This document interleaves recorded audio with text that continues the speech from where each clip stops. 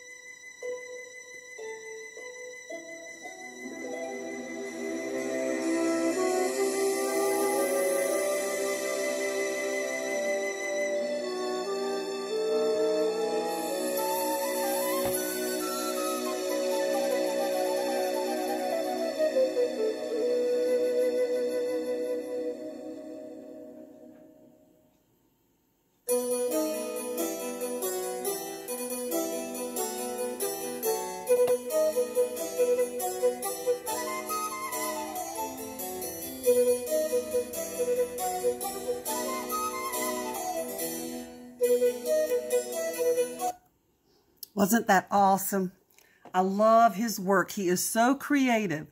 Did you see leaves and rocks and ice and wood? And I even saw bones.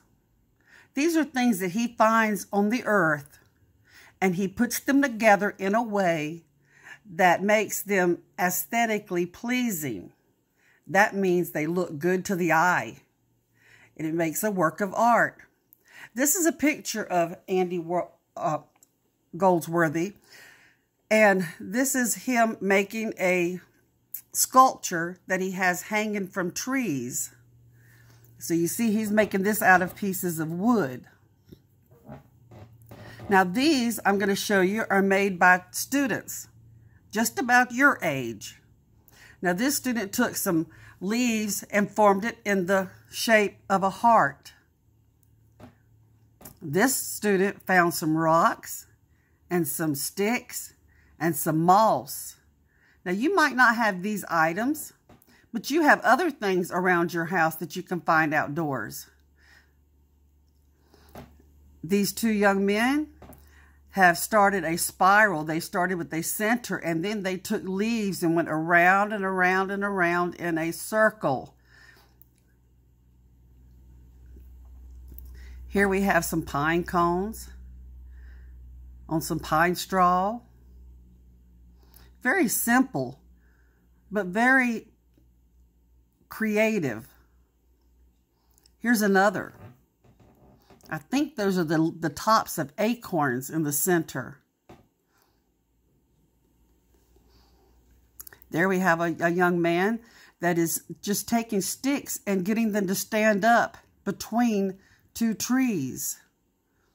That's very creative.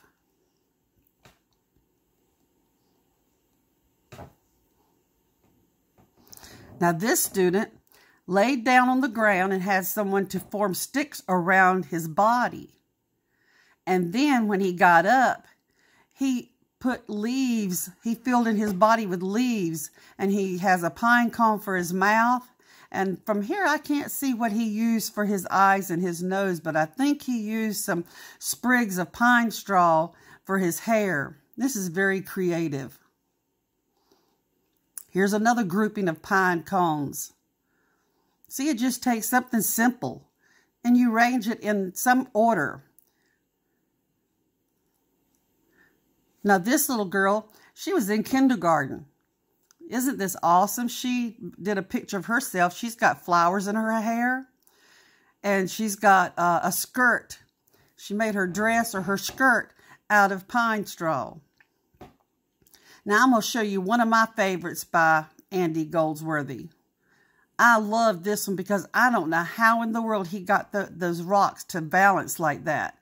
It would be easy to balance the ones on the bottom and the ones on the top, but that one in the center that is a round circle, I can't imagine how in the world he got them to stack like that. But I know I've seen a lot of pictures of where people do this. So I want you to try. I want you to go outside and find some objects, and I want you to try to do a work of art like Andy Goldsworthy from nature. And when you get finished, if you can, ask your parents to help you take a picture. Some of you know how to work the camera just fine. You could take your own. And I want you to send it to me at this address, this email, Glenda Sherrill at richmond.k12.nc.us.